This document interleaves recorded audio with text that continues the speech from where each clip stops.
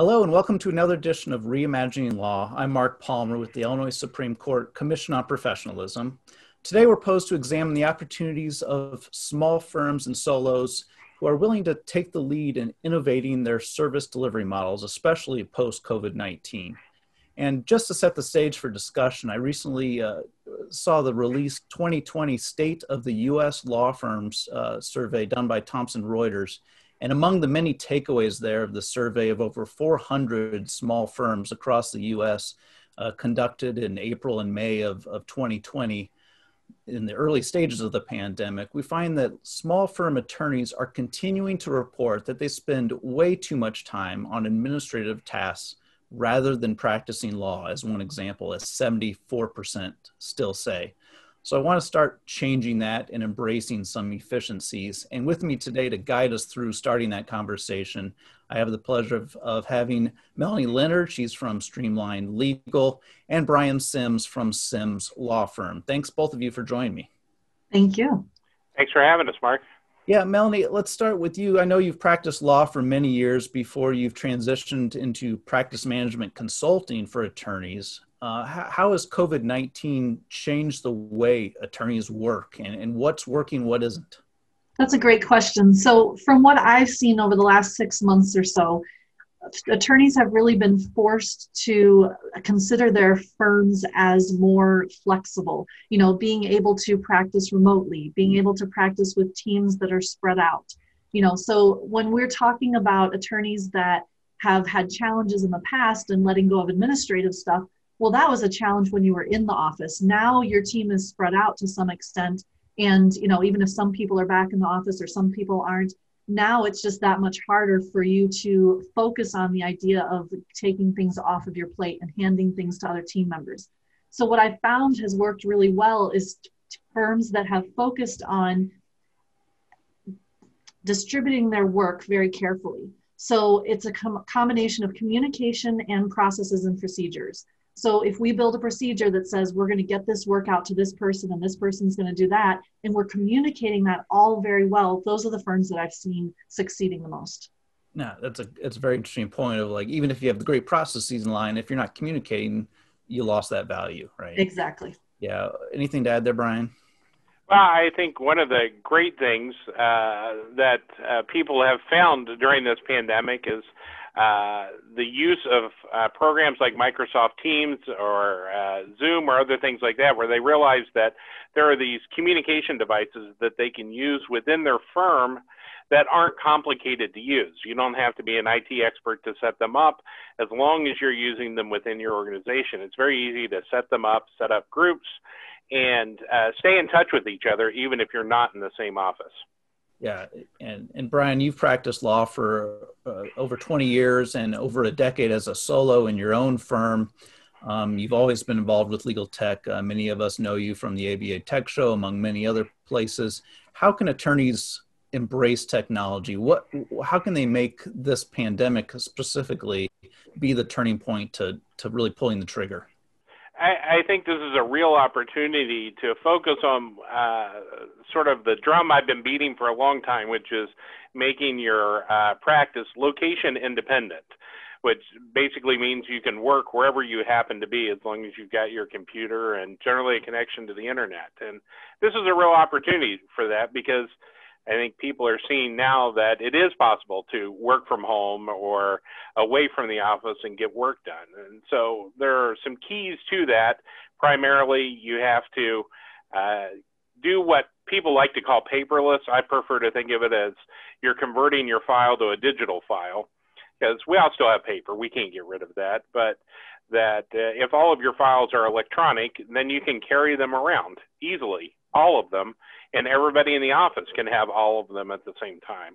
And then the second aspect of that is leveraging the cloud, so that you don't all have to be in the office connected to the server to access your documents. If they're stored in the cloud and they're all electronic, you can each be at your own home or at the office or any combination thereof, and everybody can still get all of their work done because they can access all of the documents. Yeah, and that transitions perfectly to what I wanted to bring up next was many of those solo small firm practitioners that are watching this, they want to know, what are the simple steps? What can I do to change? Complaining about in that Rutgers survey, Thomson Reuters survey, was how do we invest in technology, but how can we pull that trigger now? And what are some of those simple steps to increase internal efficiencies within the office? And therefore, more efficiency should equate to more revenues and more time to actually practice law. Melanie, what do you have to say? Yeah, I think, it's funny. People look at the different technology out there, and admittedly, there's a lot of choices, right? I mean, whether you're talking about a communication tool or a project management tool, I mean, there's a ton of options. And so it's very easy to get overwhelmed. I encourage people to start by just taking a step back. Forget about the technology and the shiny objects for a minute. Focus on what is it we need to accomplish. We need to communicate with our team, or we need to keep track of our files, or we need to, make out list of your priorities. Once you do that, now you can go to the software and say, well, does it do this? Does it do that? And make a little checkbox. And so if you find a software that checks off all those boxes, jump on it, go for it, and don't be afraid of the technology, because the idea is that it's going to accomplish exactly what you set out to do because you did that analysis on the front end. So Bryan, you mentioned a couple tools right out of the gate. If I'm that attorney, is it a fear of technology that's keeping me away? And what are some really simple things that I can say, even if you have trouble turning on your computer, what's something that attorney can say, you can start doing this today to work smarter and faster and better? And so the first thing I would say, and I've said this many times before, and this goes back to what I just said, and I hate to repeat it, but going paperless, digitizing your file is the single best thing you can do to improve the efficiency in your office. And fortunately, the technology today to do this is relatively inexpensive and easy to use.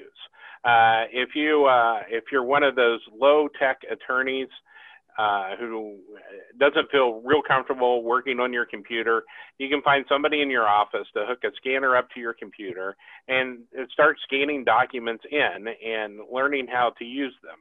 I find that a lot of people like to complain about how difficult it is to read documents on their computer, and when I talk to them further, it turns out they're using, the monitor on a small laptop, or this, 15-inch monitor they bought 10 years ago, and they haven't upgraded since. And if you go out, monitors are cheap. I mean, in today's dollars, monitors are almost disposable. The last ones I got were under $100 a piece, and they're like 23-inch monitors. Go out, buy either multiple or a single really big monitor for some of those people. We're all getting a little older. You get the larger monitor, you can blow the documents up. I find it actually now a lot easier to read documents in PDF on my computer, because I can blow them up to 200 or 300% and read them rather than trying to figure out what they say on paper. So I think going that extra step, getting more and bigger and better monitors is the first step to really making people comfortable with getting used to spending more time in front of their computer than in front of paper. I want to bring up a big to-do with many attorneys, and that's, of course, timekeeping and billing. We don't like to do it, but it's an absolute necessity in our practice in the private sector, and it certainly shouldn't start at the end of a case. What are some steps we can do to improve the billing process, and are these alternative billing solutions part of that process? What do you say? Yeah, generally, I'm a big fan of alternative billing solutions. I think that especially if you're looking at things like subscription-based or flat fees, these are things that are very predictable for clients, and clients appreciate that and they want that. And so I think that definitely I would encourage you guys to start looking at that kind of idea. On a more immediate basis, I would also look at some technology. There's software out there, just to name a few, WiseTime, Chrometa, that will actually track things you're doing on your computer for you. So at the end of the day, now you've got a list of everything you've done, and you can determine what you want to bill for. It integrates with a lot of practice management software software. So that's something that I find really helpful because it's the little things, right? Like you remember the 3 days you spent in trial and that's going to get on the bill, right? But a lot of times we forget the phone calls, the emails, the smaller conversations. Those are the kind of things that slip through the cracks. And so if you have this technology there reminding you, hey, this is what you did, this is what happened, then it's very easy to go and just, put those right onto a bill. So that's what I would look at. But with respect to billing and with respect to efficiency, just start with documenting things. Whether you're documenting your time or documenting things to do, the sooner you get it out of your head, the easier it's going to be for you to start passing that on to other administrative staff. If they have to ask you 100 questions to be helpful at all, that's not very helpful. Bryan, what do you want to add? I would just emphasize that need for good timekeeping. If you can do alternative billing arrangements in your practice area, absolutely do that. I know in the practice areas where I can do that, my clients are happier, I'm happier because I know exactly what that stream of income is. But there's I do some litigation that doesn't necessarily always work well. And there are studies out there that show that as humans, we're terrible at keeping track of time. Like that's a fact. So you need software to do that. And whether you're using something like Chrometa or WiseTime or Harvest or something where you're doing it that way, or you're using one of the many time and billing software solutions that are out there, you have to use something that tracks your time contemporaneously and not trying to recreate that at the end of the day or the end of the week or the end of the month, because that just doesn't work for anyone. It's not good for you. It's not fair to your clients. You're going to lose money on some instances, and you're going to be overbilling clients and others. So find something that allows you to track your time contemporaneously. You can try doing that on paper. I think the timers that are built into the time and billing software that's available are the way to go. And there are a bunch of options available for that are relatively inexpensive and affordable in just about every practice situation, if that's something you don't already have. Well, that's great. We've talked about various ways to increase internal efficiencies, both processes and technology, to make you happier, to make your clients happier. Lastly, let's wrap up this conversation. I just want to hear any other general concepts of how attorneys can invest in their firm, invest in their business to make a better product, a better delivery of legal services. What recommendations do you have to give us? Bryan, let's start with you. So what I like to suggest to people is first figure out where I like to call them pinch points, or where your problems are. Where is it in your office that things slow down or stop or don't get accomplished? And then figure out what's causing that. And a lot of times what we find out is that it's not a piece of technology that we need to fix whatever's going on, but our system is broken. The reality is that we have a system for everything. It's just most of them aren't very good because we've never thought about how they work. So you need to investigate that. And if the problem is it could be as simple as making sure that all the documents that are received are delivered to the right people in the firm. You can have a system for that. Somebody's in charge of that, whether that's emailed or done through a practice management system or whatever. But you need to think about that. Figure out where those pinch points are. Where is it that all of your work is grinding to a halt and not getting done? And then you have to analyze that. There may be a technological solution for that. There may not be. But that's where the real efficiencies are to be gained, is figure that out. And then, as Melanie said earlier, once you know what your problem is and how to solve it, then you can figure out, is there a piece of technology out there that will help me? Yeah, I agree.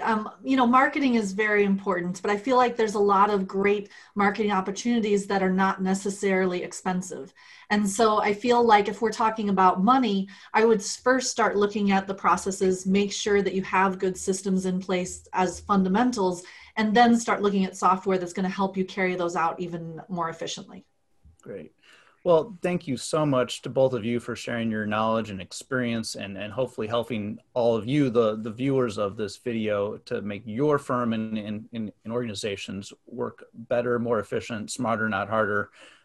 Please like and share this video for others who may benefit. Subscribe to the Commission's channel to keep up to date for the newest episodes. You'll find more information in the description below. Thank you for watching and be well.